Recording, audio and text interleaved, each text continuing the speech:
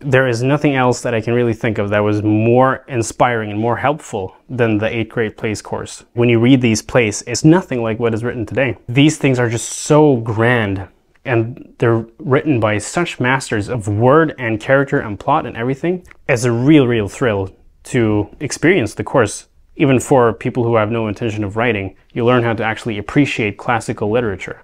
As a writer, it's even more helpful because you see how the really big masters did it.